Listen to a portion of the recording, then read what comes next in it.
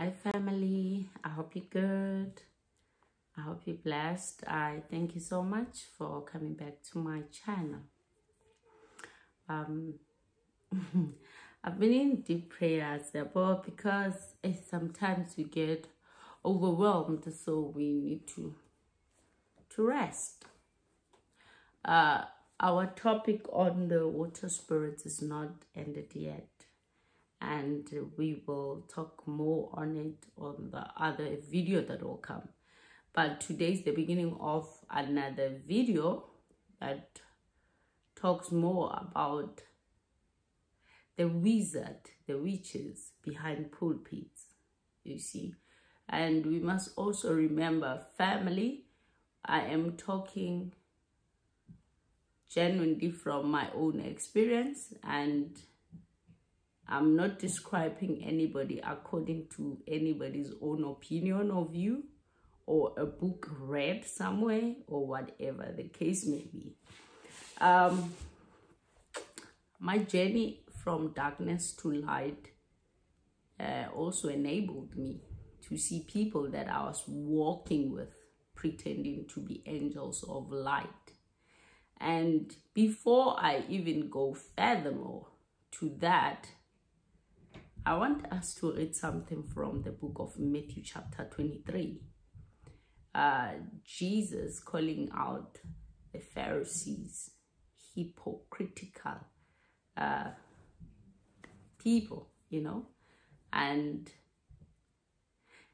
this is the verse and other verses that we'll refer to that I want us to walk with as individuals who are in Christ, you know. I'm not standing here saying, this is not a church, this is a channel, okay? A personal channel for somebody who decided to tell her story to whoever cares to listen. And because I'm talking about Jesus as a born-again Christian, in my story, and talking about sangomas, no sangoma is entitled to come to the channel and start wanting to practice sangoma within the channel. So is with Christians. Yes, you may comment, but do not feel like you have a certain entitlement because I say I'm a born-again Christian. Me being a born-again Christian, it's a personal relationship with my Jesus.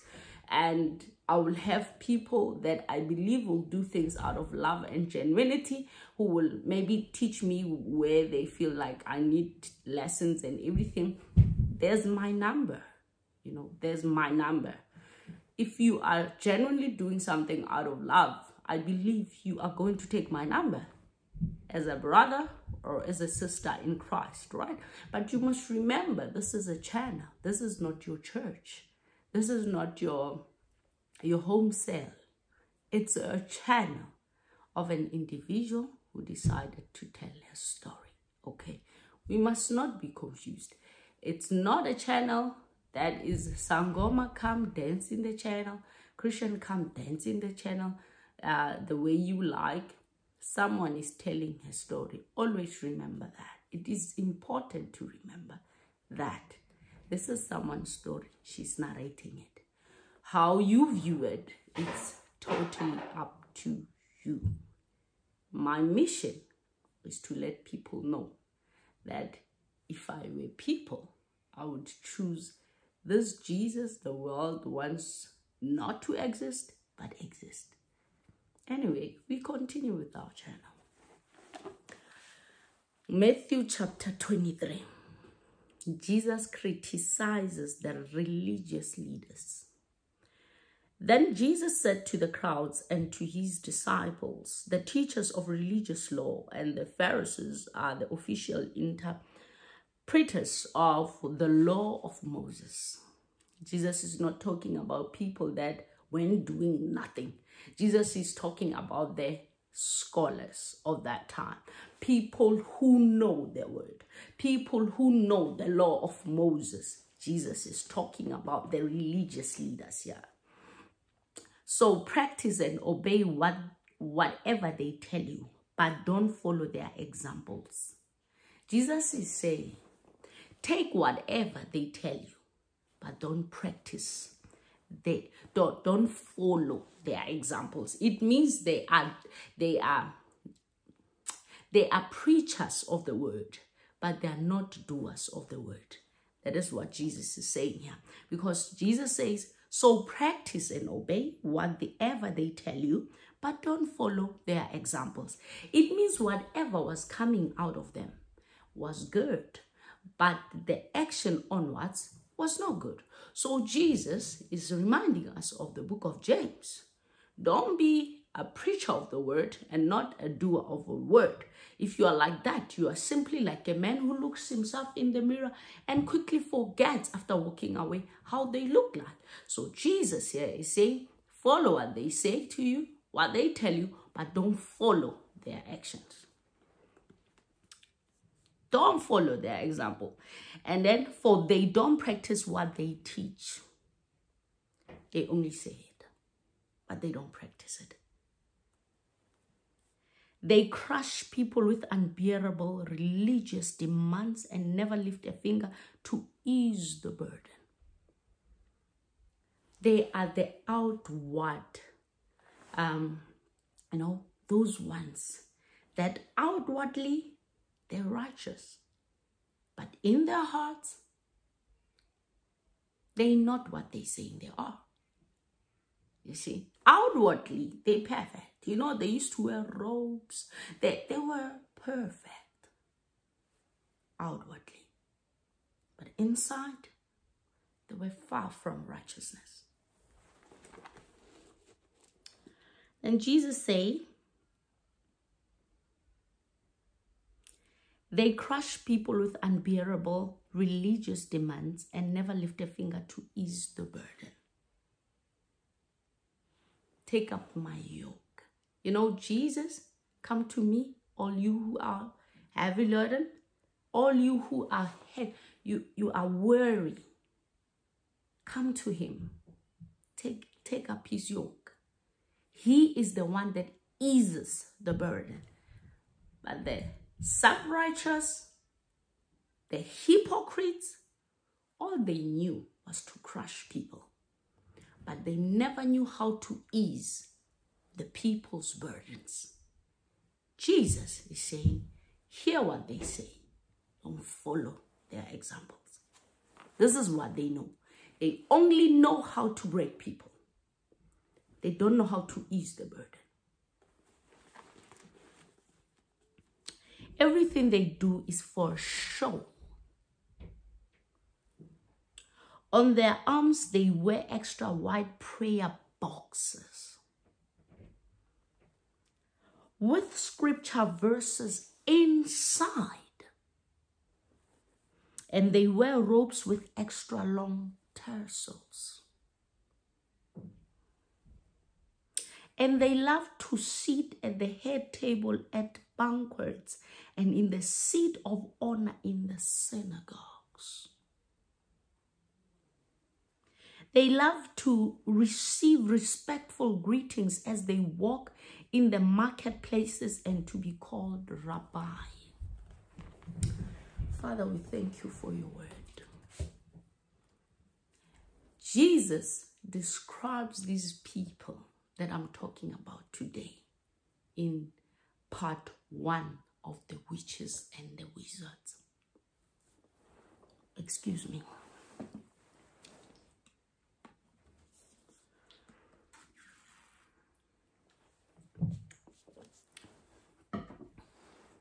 An overseer, any leader that is chosen according to Ephesians chapter 4 verse 11, anybody with the gift given unto that person for the purpose of glorifying God and edifying the church, has nothing to do with self-honor but the honor of God. These people, witches and wizards behind the pulpit, are more for self, are more for show-offs. They are never satisfied with the respect they get from only their own congregations. They also do it for the show-off even outside. You see, a witch and a wizard behind the pulpit is someone who has modernized the African traditional healers that we know out there, and this person is doing it behind the pulpit. I call them modernized witches. Why do I call them modernized witches? You see, when you go to a Sangoma's place, the good thing about a Sangoma is the good Sangoma knows that he's a Sangoma. He's not hiding behind anything. They practice what they practice openly as Sangomas with their regalia and alles. But with these pastors that use a gift, you know, of God and use it for their own selfish motives, you know, they will see, good, okay, I can preach, I can do this, I can do that. Then they will start acting that out as a Sangoma. That is why I say one-on-one I understand, but some one-on-ones are coming straight from hell. Because this person will copy the ways of Sangomas and bring it to church. And these people tend to be so religious. You know, they tend to be so boastful. Everything is about them. It is not about the message they are preaching. It is no longer, the Bible says, how will they hear if no one preaches to them?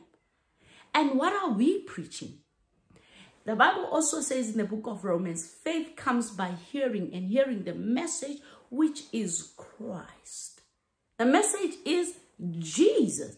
So these boastful part ones, the level ones, how they start, they turn everything and make it about them. They are too religious. You see, their heart is not consecrated. It's all about outwardness. It's all about, see me, I'm doing this. The suit I wear. My church is well dressed. It's all about see these. But inside, that's not who they are. They are all pleasing in the sight of eye. You know, what they say, you would think that, my God, that man is anointed, that woman is anointed. But that is a wolf in a sheepskin. Jesus says, listen and take what they are saying, but do not follow their examples. You know, in as much as it's painful to come and call people's names, but I think it is that time where I tell you, I don't want to bring people's names here and then I have to battle with people for their names. But it's also good to set examples. In South Africa, outside South Africa, all over, where there are wizards, all portraying themselves as men of God, women of God, but they are witches behind the pulpit. There are people, if it weren't for this Jesus, you know, they're scared of him, but they're not scared of him. You see, they don't want to fight with him at the end because they know that day of judgment is coming. So they're going to act Jesus outside, but inside they're fighting with themselves. So there are pastors out there that we all know that they are not who they say they are. How do we see that? And I want to correct this narrative of people thinking that it's only in Africa. No. Thinking that it's only a certain race that is full of falsehood, that is full of these witches and wizards behind the pulpit. It is not so. In South Africa, okay, if we were to talk about it, the witches behind the pulpits are there for the eyes to see. You see, people just don't want to accept that this is what has, these are the outcomes of a person I looked up to. This is the outcome of a pastor I called my father. But the truth of the matter is, the Bible says, my people perish for the lack of knowledge.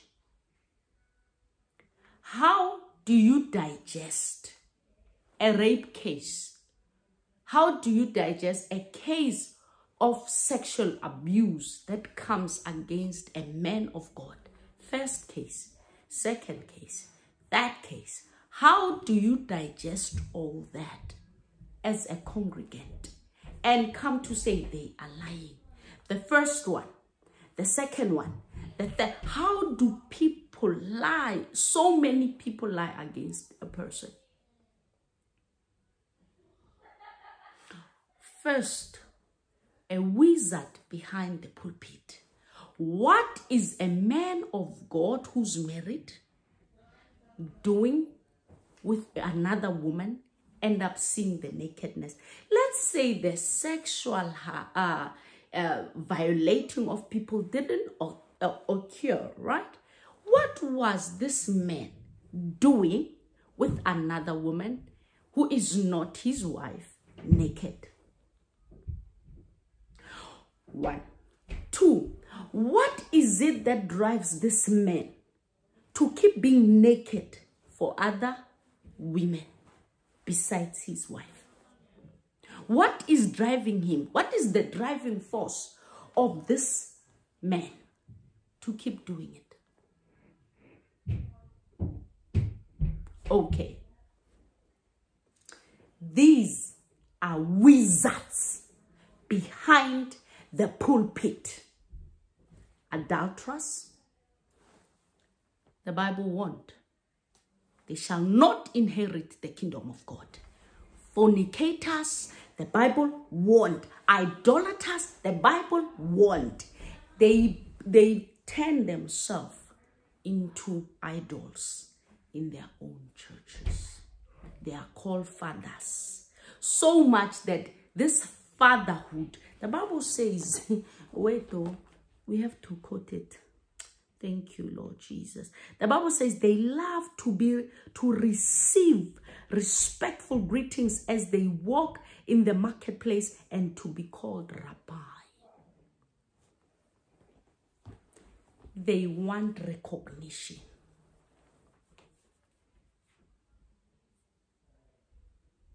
These wizards, when they are starting out, these wizards, they move from rank to rank. You see, there is that thing of confusion in ranks. You see, there are people who don't know, I'm called as an evangelist, but I'm ordained as a pastor. But that's not the calling of God upon me. I am called as a prophetess. And everything that God does brings no confusion. There has to be an elder that will confirm that. You know, scripture will confirm that, and your life will demonstrate the gift of God in you. So what happens with these pastors is they like recognition. They start well, especially the prophetic ministry. A lot of wizards and witches behind the pulpit are behind prophetic ministry. Here is how they do it. A sangoma, like I said, is proudly a sangoma. Or a confused sangoma, a person who's stolen for the kingdom of darkness, not knowing the gift they have in them and how to use it for the kingdom of light. You see, because the giver of gifts is God, not the devil. So these people, these wizards in the prophetic ministry, they will start loving prophecy. You know, the person can have 1-2 prophecies and they nail it. It's correct. And then as time goes by, because of the attention now you get it, because you prophesied 1-2 and it was correct, you know, and then they will start going out looking for things that will make them see in people's lives. You see, with Sangomahood, I don't know if you've noticed, there is Ishoba, I don't know what you call it, that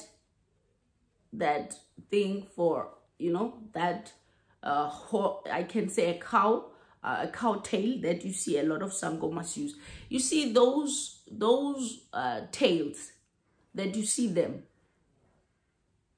between the tail and the hood, they roll it under there. There's muti, there is spiritual muti, there's muti that will connect them to their spirituality in order for them to smell things, in order for them to see things. So don't see them holding it like that and you think it's empty. No, there is muti to enable them to see things spiritually. You see, so Sangomas have a lot of things they do in order for them to have spiritual insight of certain things. So prophets, these false prophets that they will start going to native doctors in order for them now to have spiritual enlightenment, to have spiritual eyesight to see in people's areas. After going to the Sangoma for them to see people's things, as time goes by, whatever they have expires and they go to another one, and then he finds himself entangled with Sangoma stuff, dark forces, in order for him to operate in this rank of prophecy. You see, now that is the beginning of his own troubles. Then he ends up joining cults. He ends up joining brotherhoods that are not easy to live, and they have high maintenance in order for them to become what they are. This is the Bible, full prophecy book. You know, John tells us in Revelation about people believing what is written in. You see, the Bible is an inerrant. This is a book without errors. It is infallible. It is final. From Genesis to Revelation, the Bible is enough. So these prophets are prophets that will want to add their own knowledge. You see, speak things that God did not speak. And then when they get confused by their own prophecies, it hits hard. Now they start going and doing things that are not in the Word of God. You see, when they see that they've cornered themselves, they start drinking, they start eating drugs. A lot of them do that. They start sleeping around because they have to maintain certain idols they go out to fetch. They are showing shortly prophets. These are wizards and witches behind the pulpit. It's not only men. It's not only Africans. It's not only Africa. They are all over. They would rather sell their souls to maintain their ranks, to maintain their status, to maintain their prophecies, in order for them to keep the money flowing in and compromise their stand with Jesus. They are outward wolves. They are all about outward religion. They are all about, see me, I'm doing it properly. They are all about, see how I move. But their spiritual realm, the true sense of the Holy Spirit at work, is dead. Because their hearts is not consecrated. Their hearts is not for Jesus. Their hearts is all about them. This is just the beginning of witches and wizards. You know, these witches and wizards are people that have a certain background of closeness to African belief systems, you know, atheism. There are a lot. You see these prophets, this false, for a heart to just denounce God. That's why salvation is a personal thing. So a person alone doesn't believe in God, but believes he can use his gift to speak, his gift to do what? To come confuse children of God. But the Bible has warned us. The Bible says, my people perish because of lack of knowledge. We're not going to blame the false prophets. We are going to blame those who do not saturate themselves with the word of God. You are going to be blamed yourself, held accountable for not heeding to the warning of the word of God. You see, they are bringing Sangoma wood ways of doing things to the church. They have funny tongues. They have funny one-on-ones. They have funny cloth. You know, yeah, pastors and these apostles, these preachers, this whatever. An apostle. But never planted a church. An apostle goes out planting churches. This apostle has never. Apostle, even his own ministry sons and daughters, not sending them out, keeping them here for all himself, not for the extension of the kingdom. They are self-righteous. They are there. You know, one pastor I met in one of my journeys to get powers was one humble pastor. All this pastor was saying was, I want money. I want a car. I want this. You know, I want to buy a house. I want to build my church. I want new instruments. It was all about money. This pastor was telling me, you know, there's this young man who started a church like way, just now. New church. I started way backwards. But his church is just big. It was never about Jesus. These pastors are about Jesus outside. They are never really about Jesus inside. These prophets, what makes you as a child of God following this particular person not question, why would a pastor, why would a bishop have a sexual abuse, sexual assaults against him that are multiple? Wizards behind the pulpit. Why would this woman of God have lesbianism behind them? Witches behind the pulpit.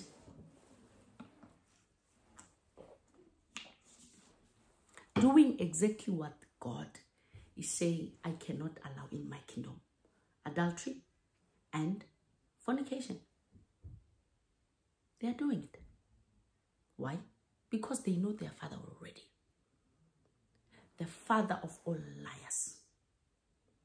They come out, lie, behind closed doors, do the works of their fathers.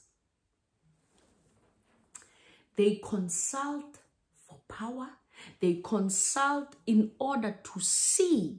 Why do they go to sangomas? They know a sangoma comes. You come to a sangoma. A sangoma is not like a doctor. A sangoma is not going to say, give me the symptoms.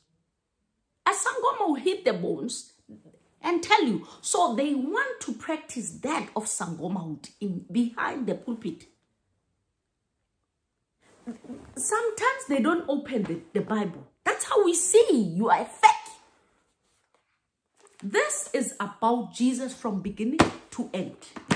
In the beginning, God created by word, right? By word. He created.